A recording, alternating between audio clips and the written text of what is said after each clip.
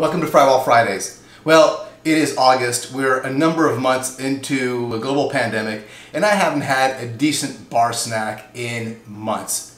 So it would be great to make something like beautiful, fried, and delicious to go with a beer.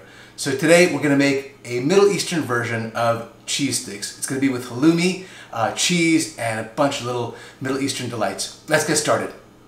So halloumi cheese comes from the Middle East. This one is from Cyprus, and it can be made out of cow, sheep, milk. This is a combination of all three, and it's pretty firm. It's a little bit like mozzarella. It could be a little bit chewy, but it's perfectly salty. And the nice thing about this is when we fry it up, unless we really go overboard, it is not going to melt.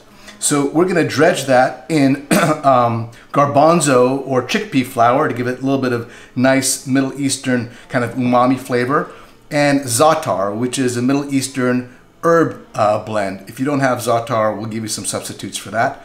And then for a sauce on top, we have some Greek yogurt, which we are going to spike with some lemon zest, some harissa, which is again a Middle Eastern hot sauce, and then we're going to top all of that off with some nice freshly chopped mint. All right, let's cut the cheese. We're gonna want French fries size pieces. So I'm gonna cut the halloumi in half this way and then slice it into basically French fries size little wedges, just like that. Now, we have to cut the cheese right in the middle. That's gonna dictate the thickness of it to some extent.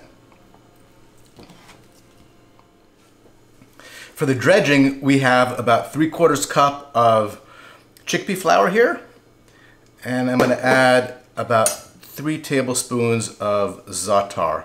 Now, if you don't have za'atar, you can use a couple tablespoons of thyme and a tablespoon or so of sesame seeds and about 1/4 teaspoon of salt.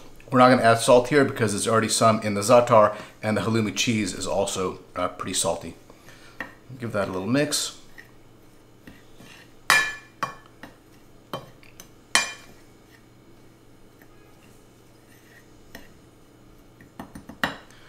We're ready to dredge.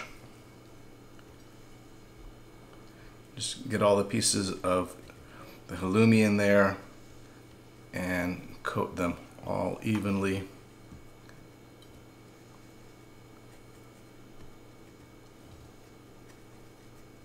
Make sure that all the sides of the halloumi have some of the coating. This is really going to add a beautiful flavor, as well as bring crispiness to these little fries.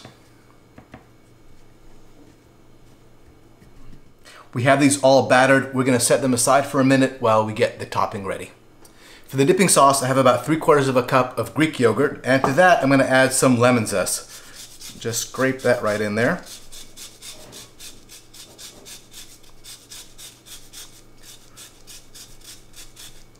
We're going to use about half of the lemon zest.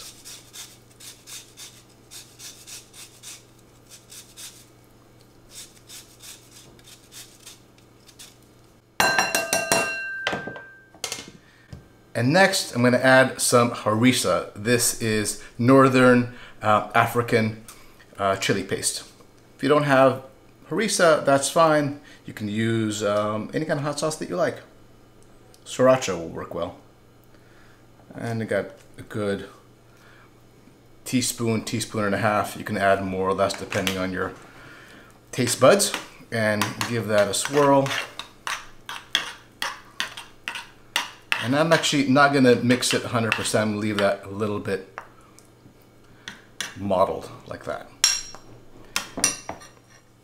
And finally, I'm going to finely chop some mint, which we're going to sprinkle on top at the very end. Give it some nice freshness and brightness.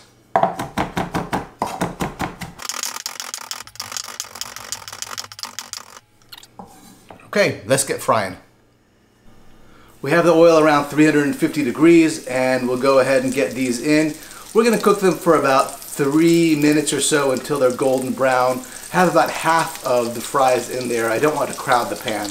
When they're nice and golden brown all the way around like this, they are ready to come out. All right, we're ready to get these things dressed up. I wish you could smell these things. They don't smell like typical fried food. I think it's mainly the za'atar. It really smells like some kind of outdoor Mediterranean kitchen in the springtime. Just really kind of herbaceous and lovely. I'm going to put this in this nice little crock here. I have a few left over. I'm sure the chef will be happy about that. And we will top it with a little bit of the sauce right on top like that. We also have more of the sauce here on the side. And we're going to sprinkle some mint on top as well. Just like that. All right, there you go. You know, no bars for a while, but I think you'll have one of these with a nice brewski outside, and for a moment, you won't miss it. Enjoy.